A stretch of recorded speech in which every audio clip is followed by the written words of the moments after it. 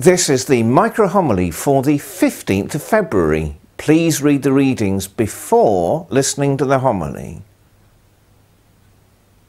Remember, these narratives from the book of Genesis are not an attempt to give a history of a prehistoric age. They're not there to satisfy our curiosity. They're there to convey messages, truths from God for our salvation. And in that first reading, it's the warning that envy, if not confronted, if you don't face it down, can so corrupt you that it ends up even in murder. If you look inside your passport, it'll say, if it's a British passport, Her Britannic Majesty's Secretary of State requests and requires, etc., that you, the passport holder, be given assistance and protection.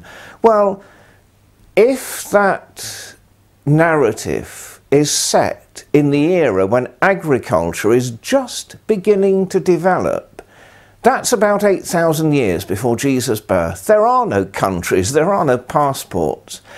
If you wander outside an area where you are personally known to people, your life is in danger.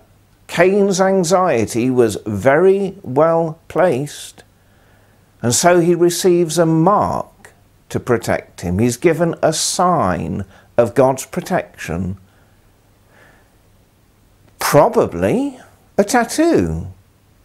If your tribe had competent warriors and you wore a tribal tattoo of your tribe, people might think twice before killing you or enslaving you.